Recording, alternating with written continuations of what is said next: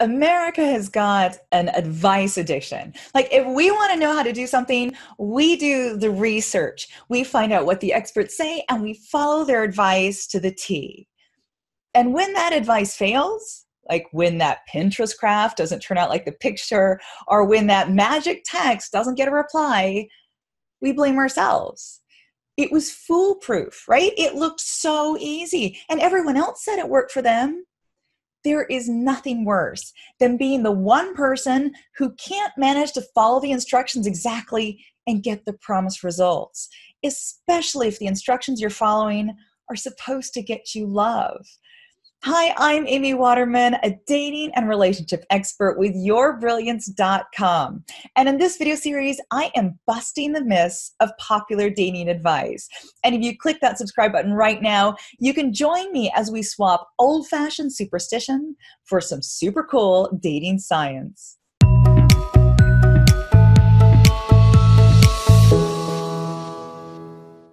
There is one big fat dating myth that we just need to explode right now. It's the myth that you've got to follow the rules if you want love.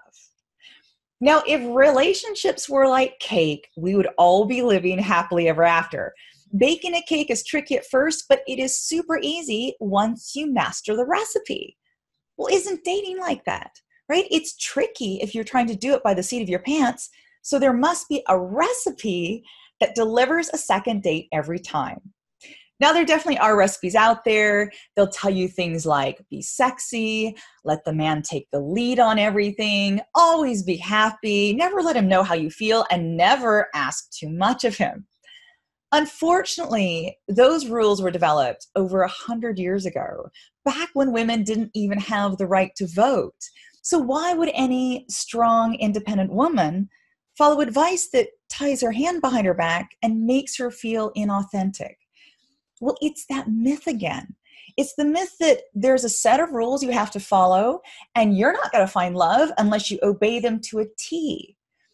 When an expert tells you that if you want to find love, you've got to play by the rules, then you play by the rules. You shrink to fit into that box. You make yourself look and act like everybody's supposed to look and act. What the experts won't tell you is that good men don't want you to play that game. They are tired of those old-fashioned rules that require them to do all the pursuing. They're pressured, they're stressed, they can even feel used. They want women to step up and do their part. When dating rules keep us from going off script, then our dates end up boring. We stick to what's safe, and we're not responsible for what happens because we did what we were supposed to do. It is risky to show up without a script. Be yourself, and it feels incredibly personal if he rejects you. Show up as a sanitized, edited version of yourself, and it's not going to hurt so much if he doesn't want to see you again. So no wonder we prefer to play by the rules and stay safe. But here's the problem. Those rules are actually shooting us in the foot. According to one survey, one of the biggest male turnoffs is being boring. 2/3 of men won't see a woman again if the date was boring. Economist Dan Ariely calls it bad equilibrium. Playing it safe is supposed to make everyone happy, but instead it just makes everyone forgettable. Another study found that nonconformist people are incredibly attractive to both men and women because you've got to have both power and status to have the guts to break the rules.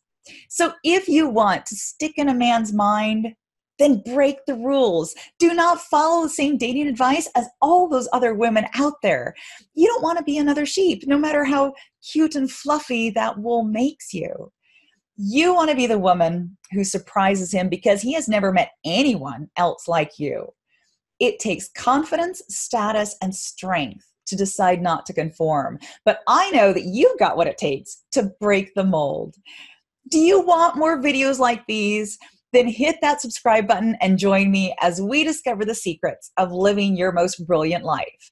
And if you know of any other dating myths that need to be put to rest, then let me know in the comments. See you next time.